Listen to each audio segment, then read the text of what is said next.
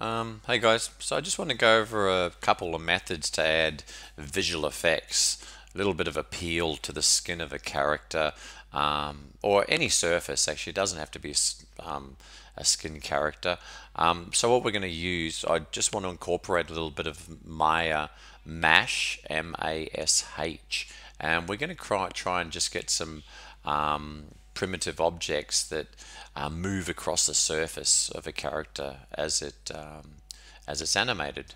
So I'm going to just show you the little animation here during a class session, little walk cycle. Okay, now what I'm going to do, I'm going to come across to Mash. Here we go, Mash. It's also up here, by the way. And starting out in Mash, what we want to do is create a Mash network. But even before I hit that, I'm going to create my actual object that's going to move across the surface. So for the purpose of this exercise, I'm just going to go with a very simple primitive. So I'll just go with a cube. Oh, actually, we'll go with one of these cones. There we go. So we have this cone, and I'm just going to bring that surface where we can see it, and I'll also just hide the surface so as we can see things a bit easier. I'll just reduce the size of this. Okay, so we'll see all these, and I'm going to keep them quite large so as we can actually see them move across the surface. And I'll just move the pivot point down a little bit. Alright, so there it is. Now what we do is go to Mash, as I mentioned earlier, and click the very first one, so create the network. There we go, there's a network, and what it does is distributes a whole bunch of those objects.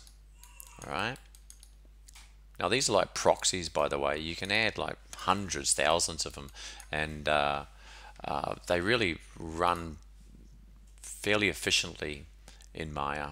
So that's that one. Now what we want to do next is I'm going to create a curve on the surface of the skin. Right? How do I do that? Well, I need to make the surface live with this one here at the far right magnet. Make the selected object live. There we go. That should be a live surface now. And what we'll do is we'll create curve tools, CV curve tool. I'm going to run it, say, along each leg and then around the tail and down the other leg. So let's see what we get. I'll start, say, here, and I'm just running that up the leg. Okay, down the tail. I won't go all the way to the tip. I'll just come up the other side. So I'm going to come around here. I'm doing this fairly quickly. So now I'm coming up the other side of the tail. And a little bit hard to see what I'm doing here, so I'm just going to go into number 4. And just to confirm that, there we go. Down to, say, there. That'll do. So we have this curve that is wrapped onto the surface. Well, if I hit number 6, there we go. Now you can see it better. Okay. If you really wanted to, you could adjust these curves by going Control Vertex, right click and move them over a bit. Alright. So we've got that in place, but it's not actually sticking to the surface. It's, if I make the surface unlive now, if that's a term, notice it's just sticking in place. So what we want to do is stick or wrap it to the skin.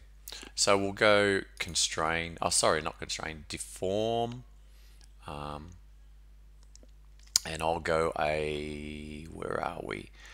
Wrap deformer. Okay, and I'm actually going to click on the options. Exclusive bind, that should be okay. We'll see what we get. Now, what happens if I move? So there you go. Now it's stuck to it, stuck to the surface. Great. All right. Neat. All right. So next up, let's go to our Mesh network. Go to the attribute editor. There's our our mesh network. Remember, we've got 10 objects. And if you're wondering if you want to increase the distribution, you can go mesh distribute here. I'll up it to say 20 just for now. All right. And now we need to change linear to where is it? Actually, no, we'll leave it on linear. All right. Now, what we're going to do next is come back to our mesh one, and we're going to add a curve, this one here, right? So it will actually follow the curve. So I click curve, add curve node. Now it says, here's our curve node. Now it says accepts nerve curves. So in our outliner, here's my curve. I'll middle mouse drag and drop it in here, middle mouse clicking. There we go. All right. So let's see. Oh, and by the way, step I set to 1, I believe. And let's just see. It looks like it's off of center at the moment. So let's just adjust that. So as you can see here, right now they are offset. They're way off of the mesh. They're not sitting on the curve at all. Okay, so let's fix that. So to do that, I changed the curve. If you come down to step, set that to 1, and then if you come back to the distribute, right, and change the distance in X to 0. See, by default it's probably 20 or 10 or so. Bring that right down. Okay, the distance X should be 0. You could say center distribution, linear, radial. You can try some of those, but I've always found that linear is the one you want to go for. And now you can see they're all popping onto the surface.